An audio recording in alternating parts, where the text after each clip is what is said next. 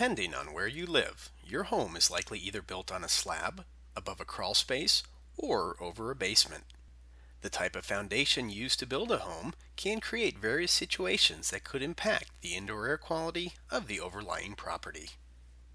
Some homes with crawl spaces and basements suffer from moisture problems. Often the first telltale sign is a musty odor. Damp parts of the home can promote the growth of mold, which can cause health concerns for people that range from triggering asthma to causing allergies and even infections in some people. Radon is another concern.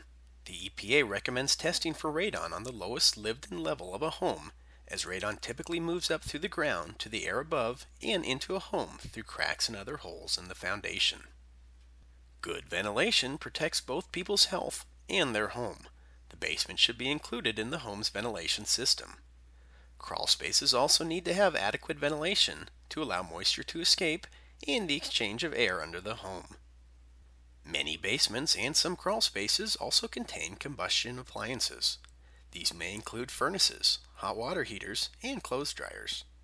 It is important that these are exhausted properly to the outside of the house to prevent dangers associated with carbon monoxide.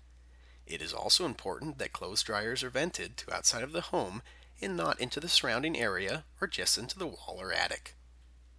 In older homes, basements and crawl spaces may also have asbestos insulation or other asbestos-containing materials. These materials can become a health concern if they have become friable or are disturbed during renovation or remodeling activities.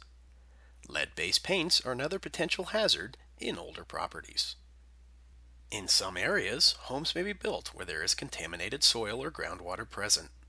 Volatile chemicals can emit vapors that may migrate through subsurface soils and into indoor air spaces of buildings in ways similar to that of radon gas seeping into homes. This process is known as vapor intrusion. Many basements and some crawl spaces are also used to store cleaning chemicals, pesticides, paints, solvents, fuels, and other materials. Off-gassing from any of these could create indoor air quality issues. These are just a few things to know about basements, crawl spaces, and indoor air quality issues. To learn more about this or other health and safety, occupational, or environmental issues, please visit the website shown on the screen.